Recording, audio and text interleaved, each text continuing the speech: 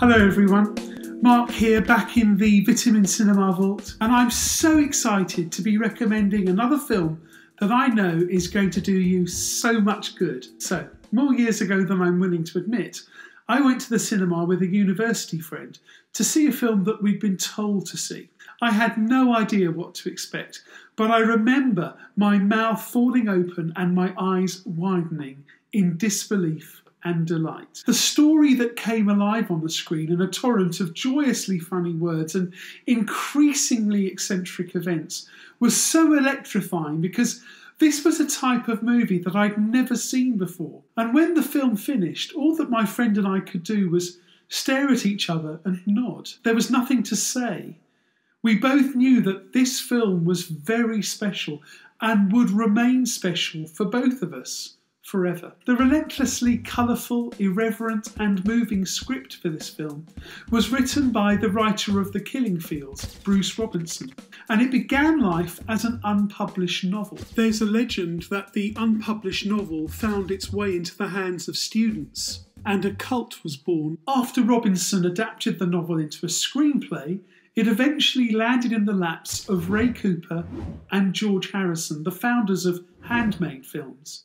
And thanks to them, Robinson was given the green light to direct this story, a story that will raise your spirits and touch your heart. This week's Vitamin Cinema film is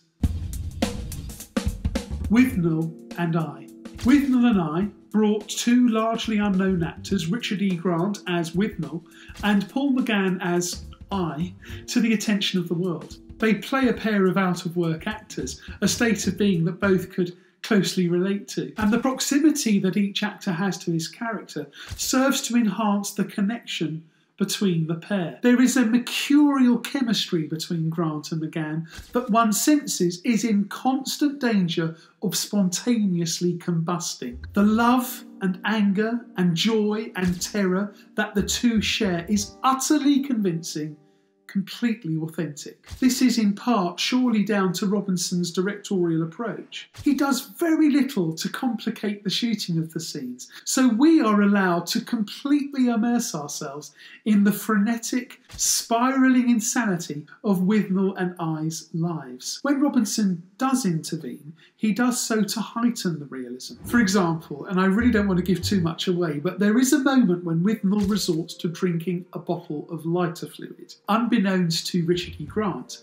director Bruce Robinson had the water in the bottle replaced with vinegar. As a result, Grant's reaction, captured on camera, is completely honest, totally hilarious. The honesty and intimacy of the story is so compelling because so much of it is drawn from real-life experience that is as insane and funny as the story told in the film. When writing the script, Robinson had run out of money. He had just one working light bulb in his flat, and he would take this light bulb from one room to another, screwing it in to each light fitting so he had sufficient light to work by. The character of Withnail is based on a man that Bruce Robinson knew, Jonathan Withnail, whom Bruce Robinson describes as an upper-class ne'er-do-well and total alcoholic who reversed his Aston Martin into a police car and instantly emigrated to America. Paul McGann's I is, at least to some extent, Bruce Robinson himself. Robinson had begun his career striving to be an actor, but he never believed himself to be quite good enough. He never possessed quite enough confidence. And this uncertainty, this trepidation, dogs Paul McGann's character for almost the entire length of the film. It's funny and sad. And when he finally does find some measure of self-belief, it's actually heartbreaking. Withnail and I is a lot of things. It's a comedy, that's for sure, but it's also a tribute to a passing era, specifically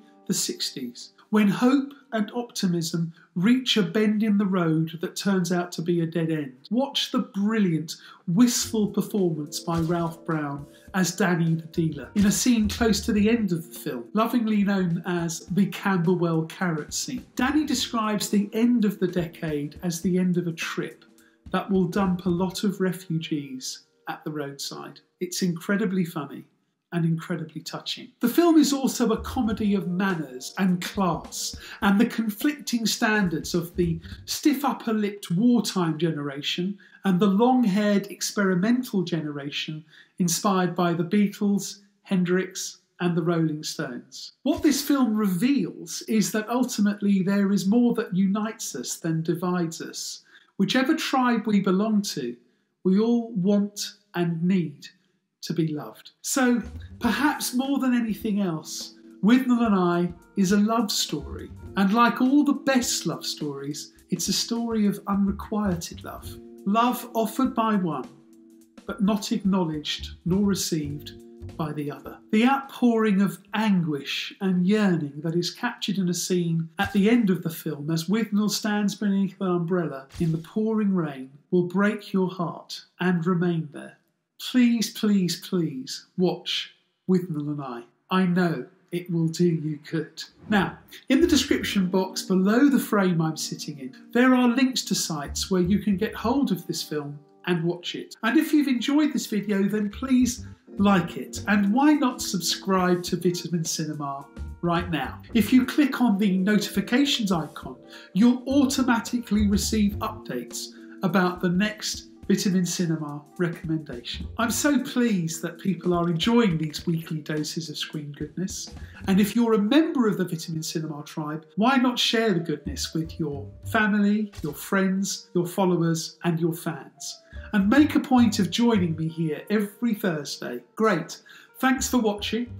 I'll see you again next week. Now it's over to you. It's time to watch Withnail and I. I promise you, it will do you good.